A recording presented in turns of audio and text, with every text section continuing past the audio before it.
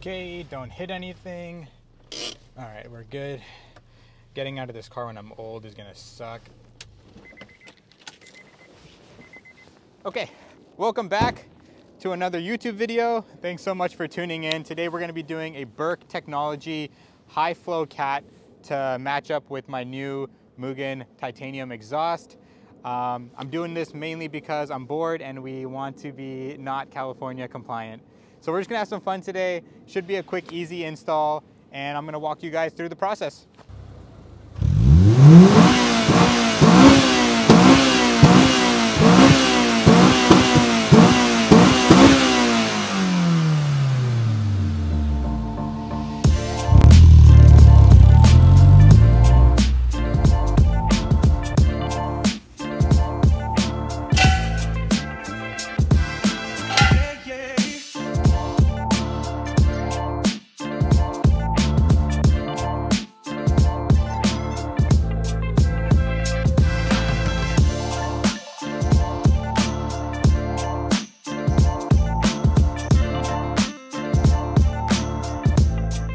So this is a Berk Technology high flow cat. It is the 70mm version, and it comes with this obviously, and a new gasket and new hardware that mounts up to the cat back exhaust.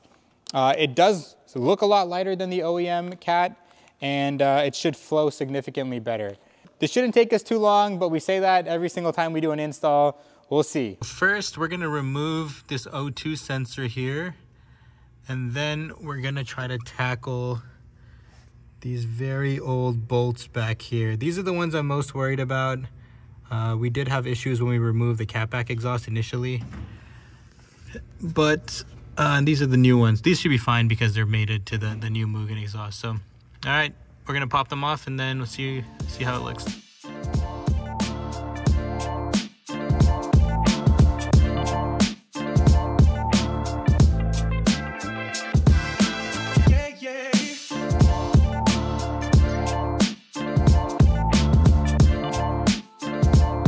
First, we're gonna weigh the OEM one, registering as 13 pounds, and the Berk one is 6 pounds, so less than half. I mean, it looks like it's less than half. So yeah, 13 pounds, 6 pounds. Look at that difference there. Everything else is about the same. And so the cool thing is when you factor in the weight savings of the Mugen exhaust and the new Cat, we're looking at, I think, close to 32 pounds total weight savings from the OEM exhaust. So that's pretty cool to me. Okay, let's get this one in. Let's do it.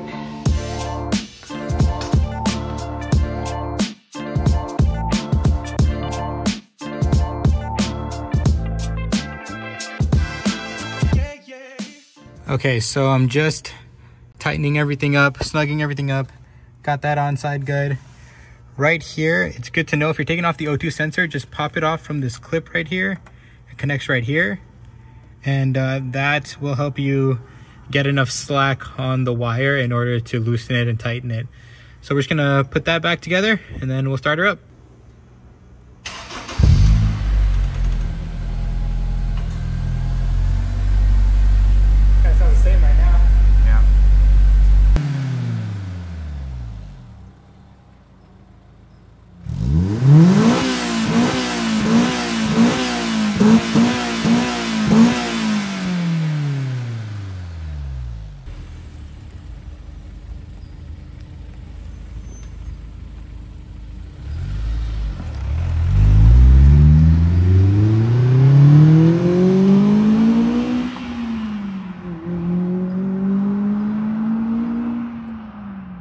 Well, that was a very successful install, I would say. And now we're just gonna go for a little real world test drive. Okay, we made a quick pit stop because I wanted to add the mic by the exhaust, so hopefully you guys can hear me.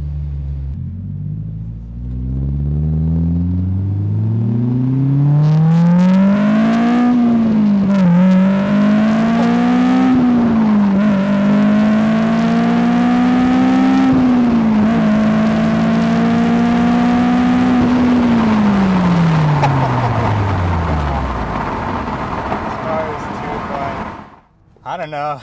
It's tough, man. But Dyno says that it feels faster. Just having the engine breathe the way it's breathing now, it does feel like it has a little bit more torque. Again, it's really hard to tell without actually having it on a dyno. But the fun factor is way up. I'll say that much. I think that's going to be it for today's install. Thanks so much for tuning in. If you have any questions, hit me up on IG. And please don't forget to like and subscribe. We're all going to make it, baby. We're all going to make it. All right, take care.